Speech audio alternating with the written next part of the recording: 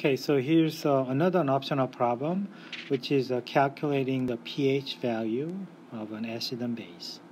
And here the problem says calculate the pH of a solution having each of the following hydronium ion concentration. So let's try to understand what do you mean by hydronium ions. So hydronium ion is essentially looks like this, HO3 plus.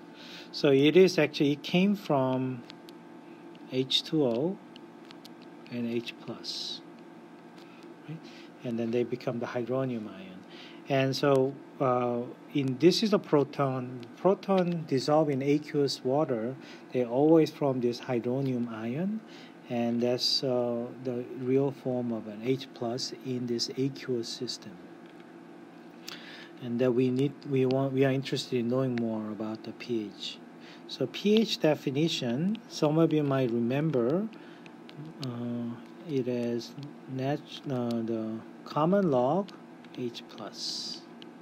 Some of you might remember it as pH minus log 10 hydronium H3O plus. Both of them are correct, okay? Because in aqueous system, this one is always the true form of an H proton in aqueous system is an hydronium ion. So that's the same meaning. So all you gotta do is okay. So the first one, A, pH is minus log 10 1.29 multiplied minus 6. Okay, so you guys can just simply plug the numbers in, or I can just do this way. Okay, that's a 10 common log 1.29 plus 6, right? So this number plus 6, and then you will get 5.889. So that's the pH of a first problem. The second problem, B, pH, which is minus log 10, 7 times 10 to the minus 12 molar concentration.